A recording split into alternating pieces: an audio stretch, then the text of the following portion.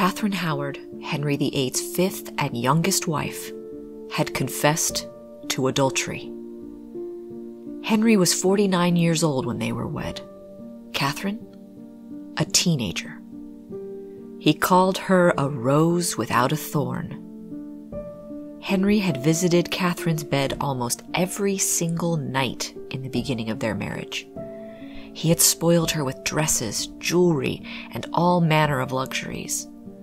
First, enraged. Now, he was in a deep depression. In her third and final letter of confession, she wrote, "My sorrow I can by no writing express. Nevertheless, I trust your